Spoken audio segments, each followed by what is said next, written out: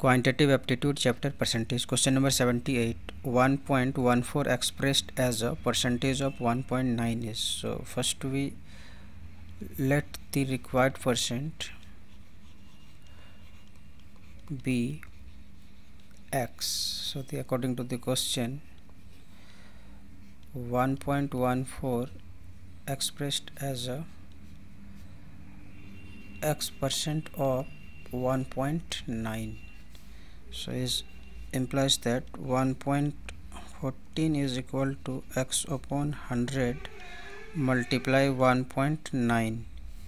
so cancel the point, so this will become 100 upon and 10. So here 100 cancel, so therefore x is equal to 114 into 10 upon 19, and 19 114, so is equal to 60%.